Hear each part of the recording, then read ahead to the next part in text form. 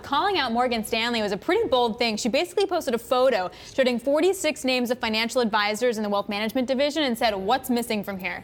And it was women. Yeah. And it's so interesting. You know, Sallie Krawcheck, clearly one of the most respected and loudest, candidly, voices about women in Wall Street. She was one of the most senior women in Wall Street when she ran the wealth management division at Bank of America back in the day. She has this platform that's really built around women investing.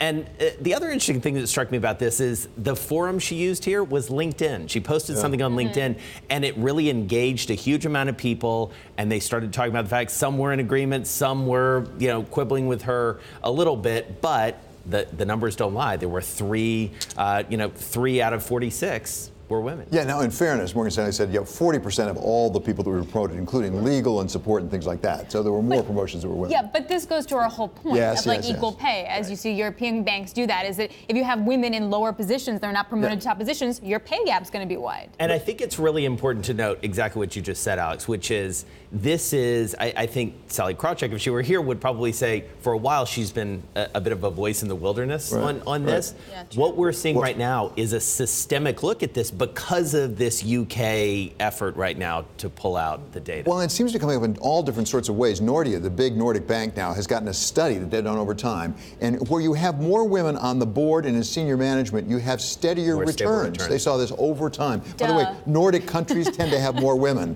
in the board. It turns out maybe not a coincidence. Well, because they wound up having like a mandate that you had to. So it actually wound up working. Anyway, I say duh, because it's like, no offense, we're just more organized than you guys. It's a different breed. You're better. What can we say? That's why Daybreak America's works so well. Gender balance. No, Alix runs it. That's why it works so well. Senior management. Yeah, right.